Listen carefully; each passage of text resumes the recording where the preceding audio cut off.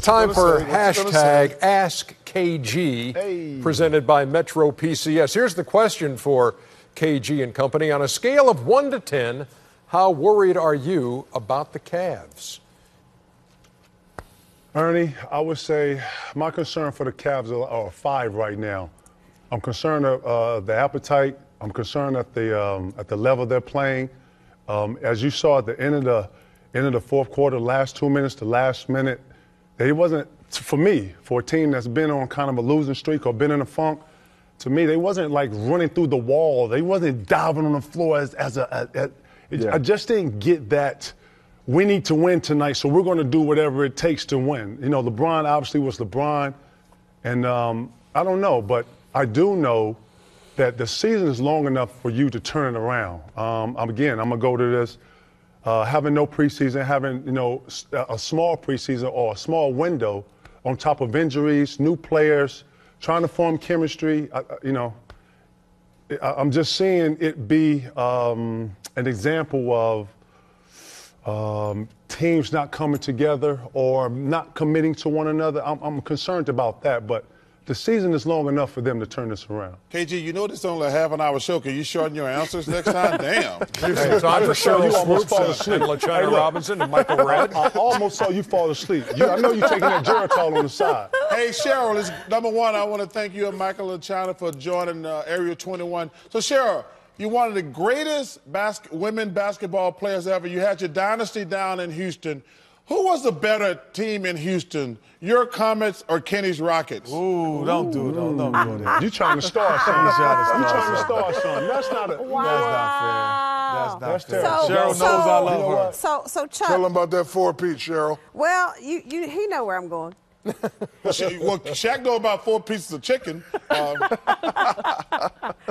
I appreciate you guys having us. I absolutely enjoy being here, but I got much respect and love for Kenny, so I'm not really going to answer that question. Yeah, Sheryl is. I mean, we were at those Comets games cheering just as hard as they were at the Rockets game cheering for us. So it was called the Clutch City for a reason. And you helped. Yeah, because of them. But let's add it. Because of y'all. I think a lot of times when we have our female guests, we always talk about we kind of gravitate towards the WNBA. But I would say I want to kind of gravitate to the NBA because I know you guys are aficionados of basketball on all levels. So I want to ask, if you look at the struggles of Cleveland, you look at the struggles of OKC. But then you see certain teams able to turn it around. What would be the difference? Because you guys have been in those positions, especially LaChina and Sheryl. You've been in those positions where you've been in those locker rooms that you have to turn things around when the expectations are high. What's going on and what are people saying at that time? Yeah, I mean, I agree with a lot of what KG said, that it's how you lose, right? So the Cavs are losing because of lack of effort. I mean, how many times have they lost a game on not boxing out? Like, that's easy to get on the glass. Right. For a team like OKC, like when we're looking at the teams that have had major changes to their roster, they're playing hard. They'll find their chemistry. Houston obviously has found something special. So you have to keep in perspective that it's a long season, right? So you got to have some patience, but you don't want to lose games because of lack of effort. Like, that's never okay. So. Hey, Michael. Yeah. So, you had a lot of your success, most of your success in Milwaukee. How exciting is it for you to see what Jason and the Greek Freak and those guys are doing in Milwaukee now? I'm super happy for the city. I'm happy for the organization. I was there about a week and a half ago, Charles, and the team is long. They have a lot of potential on what they can do. I think within the next 2 years, they can really contend for a championship, especially with the Greek Freak. So, I think 2 years. Why 2 years, Michael? What are they missing in that 2 year period?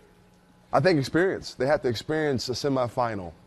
They have to experience that level, and for them to grow. And so, I think with the Greek Freak being the franchise player, with Chris Middleton, Jabari coming back, And with the trade with Bledsoe, they got a great nucleus to potentially be really, really good. Right. Why the hell don't you have any shoes on? You think you at home? I'm chilling. I'm chilling, brother. We laid back. We're in the area, dog. We don't have rules in here. Right. Y'all got rules. Right. No You rules. drinking that Geritol, He's sleeping lamping. on set. At least you got a He's cold laughing, old man. You went 80s on us early. You went early 90s. Hey, He's cold laughing. take a look at this here, KG. Really?